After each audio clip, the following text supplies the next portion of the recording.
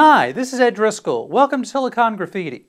We're talking today with Colonel Austin Bay, co-author, along with Jim Dunnigan, of the perennial bestseller, A Quick and Dirty Guide to War, first published in 1985 and updated with a newly revised 4th edition last year. Austin is also the author of a new syndicated essay titled Iran in Limbo.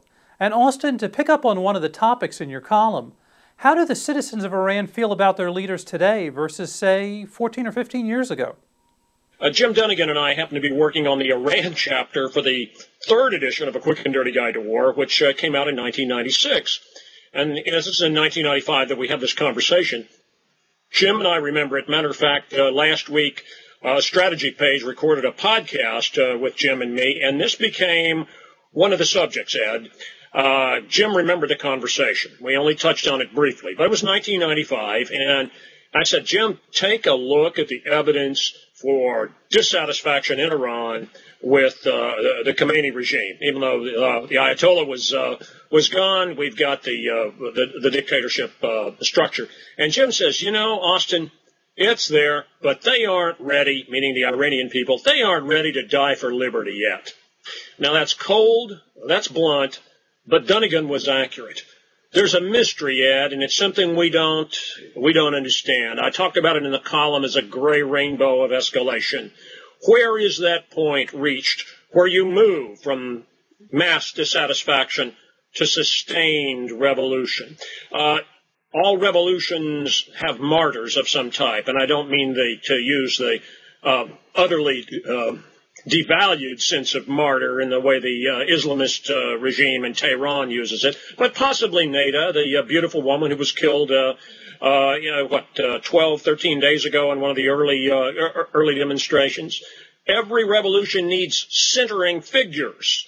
I said the plural there.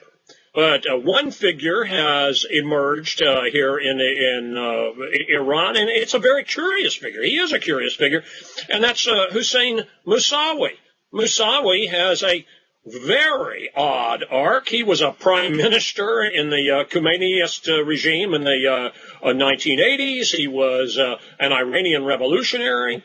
But over time, Ed, and let me just talk about it I don't know Mr. Mousavi's psyche, but I do know that people change.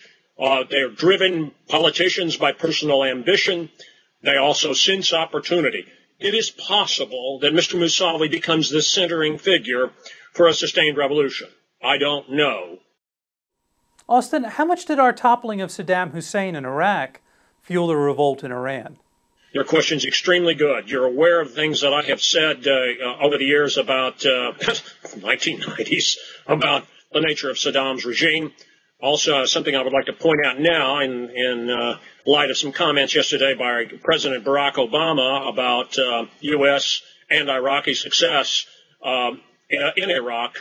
One of the things is people utterly forget is that we have been at war with Saddam's regime since August 2nd, 1990. Desert Storm was a curious kind of armistice. And it was, after 9/11, how tenable is it to try and keep in a curious kind of containment that was winnowing politically and militarily, to keep Saddam contained. The point about that is that we successfully toppled Saddam. Of course, the Al-Qaeda and Saddamist insurgency came on. It was ferocious. The attempt, particularly by Al-Qaeda, and you can take a look at Abu Musab al-Zarqawi's letter of February 2004. He saw the only way out of Al-Qaeda's box was to ignite a sectarian Shia versus Sunni civil war in Iraq. He failed.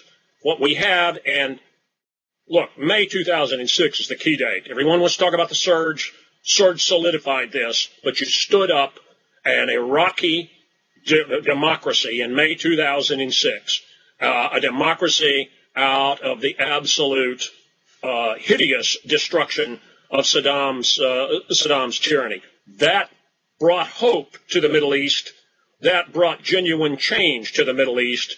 And don't think everyone in the Middle East, including the Iranians, a little sidebar on this, the Iranians look down on the Arabs. They always have. They're the Persians, and the Arabs are those Semites on the other side of the Tigris, or somewhere over there in Mesopotamia, and rightly all of Mesopotamia belongs to Iran. I'm speaking as if I were a Iranian nationalist, I suppose. But they noticed, and that is change. And there it is. There's the example. And you see Nouri al-Maliki's government, despite the, I think, obviously wrong attacks on it by major elements in the American media since May of 2006. You see its success, and the Iranians see its success. Now, it's tough to gauge what that does in the streets of Tehran, what it does in Isfahan. But Ed, that really is hope and change brought to reality, not just a rhetorical gesture. Austin, last questions. What's happening with Iran's efforts to acquire the bomb, and then what happens? The bottom line is it's dangerous. The other element of that bottom line is that the West, the sane, the constructive on the planet in the first decade of the 21st century can't allow a nutcase regime led by the likes of the Ayatollah Khamenei and Mahmoud Ahmadinejad have a nuclear weapon. And you can see how tenuous their own control is inside Iran. You can see what kind of tyrants they are. You can see their own lack of stability in some way, whether it can be done diplomatically, whether it can be done in conjunction with a nascent Iranian revolution, whether it has to be done in some way by selected military strikes. I don't know. I don't want to see that. But they cannot be allowed to get a nuclear weapon. Austin Bay is the co-author, along with Jim Dunnigan, of A Quick and Dirty Guide to War, recently released in its 4th edition. He'll be keeping track of the situation in Iran in his syndicated column at www.creators.com and at townhall.com. And don't forget to visit his website at austinbay.net. And Austin, thanks for stopping by Silicon Graffiti. Thanks. I appreciate the opportunity to be on your great program. For Silicon Graffiti, I'm Ed Driscoll.